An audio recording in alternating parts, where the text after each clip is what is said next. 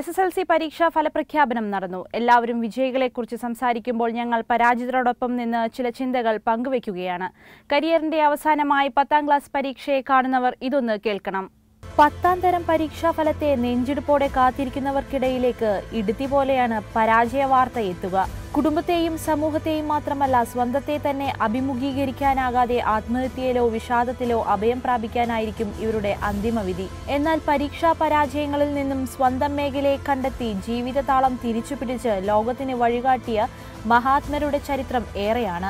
ലോകത്തിന്റെ ഇരുട്ടകറ്റിയ എഡിസൺ മുതൽ സാങ്കേതിക വിദ്യയുടെ തലതൊട്ടപ്പനായ ബിൽ ഗേറ്റ്സ് വരെയുള്ളവരുടെ ചരിത്രം പലതവണ കേട്ടവരാണ് നമ്മൾ. ഇവർക്കൊപ്പം നമ്മുടെ ചുറ്റുപാടിലുമുണ്ട് പരാജയങ്ങളെ കരുത്താക്കി വെന്നിക്കൊടി പാറിച്ച് നിരവധി പേർ. കേരള പോലീസിലെ നിരവധി നൂതന പദ്ധതികൾക്ക് ചുക്കാൻ പിടിച്ച ദേശീയ തലത്തിൽ തന്നെ ശ്രദ്ധേയനായ DIGP വിജയൻ, സംഗീത സംവിധായകൻ ഗോപി സുന്ദർ, സംവിധായകൻ മേജർ രവി തുടങ്ങിയ ഈ ലിസ്റ്റ് ഏറെയാണ്.